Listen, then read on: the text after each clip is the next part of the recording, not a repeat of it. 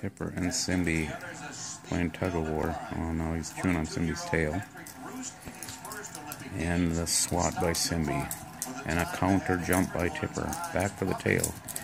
And Simby going after Tipper's leash. Go get him, Simby. Go get him. And Tipper to the tail again. And Simby saying none of that. And the leash. And the 360 rotation. And the butt grab. And the smack. And the butt sniff. And the tail chew. Ooh, wicked left by Simba. And around. Knew that was coming. I don't like getting the bit in the butt either. Get him, Simba. Get that naughty mutt.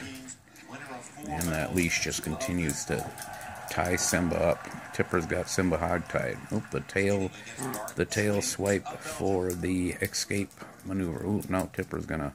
Oh, Tipper took the restraints off Simba and the butt grab. And the feint right. Is that the right? I think it is. And the tail chew. Yeah, I wouldn't want my tail chewed on either, Simby. Go get him. Get him. Get him. Ooh, and the wicked left. Swat to the butt. Tipper just got shaved, so he's more vulnerable to those razor-sharp Bengal claws. And what are we doing? There's a standoff here. Alrighty. Oops, oh yes, another wicked left by Simby. This is pure MMA at its best. Bengal and a mini schnauzer. The championship fight. Ooh, a couple jabs. And Tipper grinding his snout into the floor, coming in on a submissive posture, but I know what that means. He's just going to attack.